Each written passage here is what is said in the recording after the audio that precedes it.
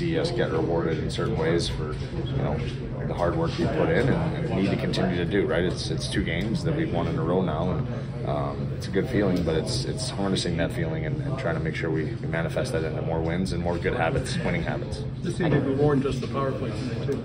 Yeah, I just thought the jam from the whole team, right? Just the power play seems to be our engine right now, and that gets us going. But it's everyone contributing in a certain way, and we get one against us on the power play, and boom, our power play gets one right back and kind of gets the game evened up and us settled in. And those are big. Those are big moments. And then even just right before a period to get a goal, or right before the end of a period, to get a goal it's nice to get the momentum swings in your way. So we're starting to understand that and not putting ourselves in positions where it's going the other way against us. And it's nice to see that we're learning. I'm still watching and not getting ahead of myself, but I'm obviously encouraged by what I've seen, and I'm just like I said, I'm thrilled for the fans. It's been a hard year.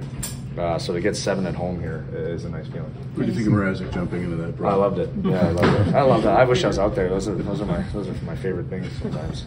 Every guy for themselves and every guy for each other too, right? I'm so proud of our guys, the way they stood up for each other. And it's a team that's obviously frustrated on the other side, and we handled ourselves really well. And I love seeing P in there. He's an ultimate team guy, and he loves mixing it up. He definitely does it with his mouth, so it was good to see him jump out his fist too. When did you see Gibson?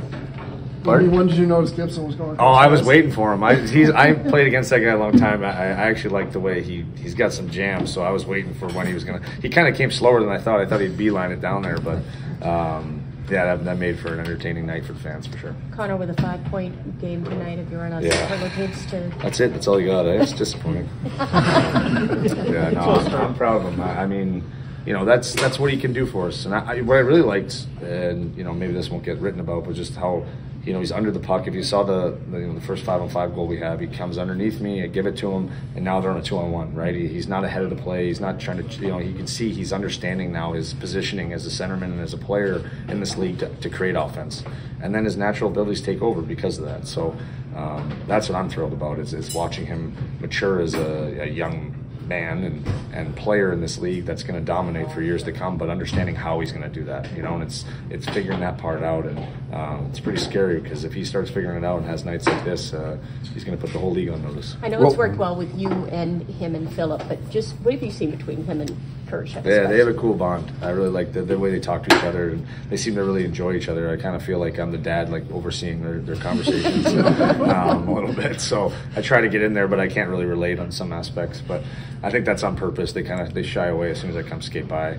But I'm not. You need that. You need like a guy that you play off of and that understands you and that you can kind of gravitate towards. And I think that's awesome that they both have that. I think Kirsch has really excelled because of that too, right? He's got a guy that sees the game at a level that he's trying to get to, and it's really pushed him as a player, and they've had great success. Obviously, you saw it tonight and throughout the whole year. So it's encouraging for our team, and we want that to continue.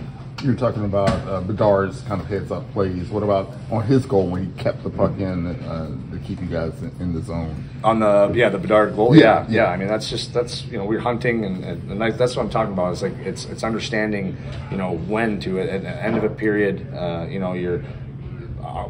couple times this year we've gotten scored on because we're almost cheating it. Instead of on the right side of it, he battles, bang, he hits it, opens himself up, and we support each other really well, and I'm able to hit Kirsch, and those two do the rest. So that's what I'm really encouraged about with Bedsy. He's starting to understand how he can use this defense to create offense, and the greats do that, right? It's a hard league, and there's great players. So if you can, find a way to get an advantage when you don't have the puck and put yourself in a great position to turn it over, or put someone in a position to turn it over for you, then now you're walking down Main Street like he was, and it's a great sign for us.